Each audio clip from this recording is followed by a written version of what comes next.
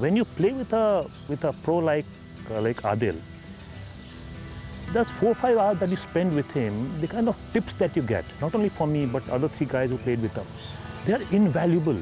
And the kind of input that he gives us would actually help us to change our game, change the perspective of how we hit our balls, how we chip, how we putt.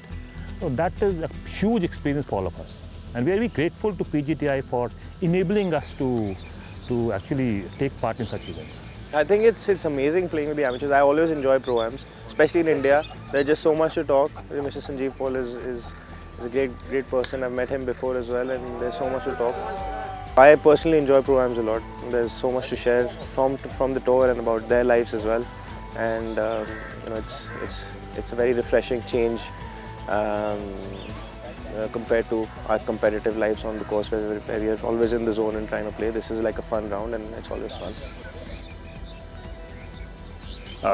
One has had the good fortune of playing with some of the best golfers every time they come to Jamshedpur, and last year it was Anirban, earlier it has been Mukesh, there's been Gaganjeet, this year it was Shubhankar, and what a pleasure it was. He is unruffled. Poor guy had to give 2 shots on some of the holes to some of our strange guys who play around with us, people with handicap of more than 18, and they would demand those 2 shots. But he was not ruffled. In spite of that, he actually won.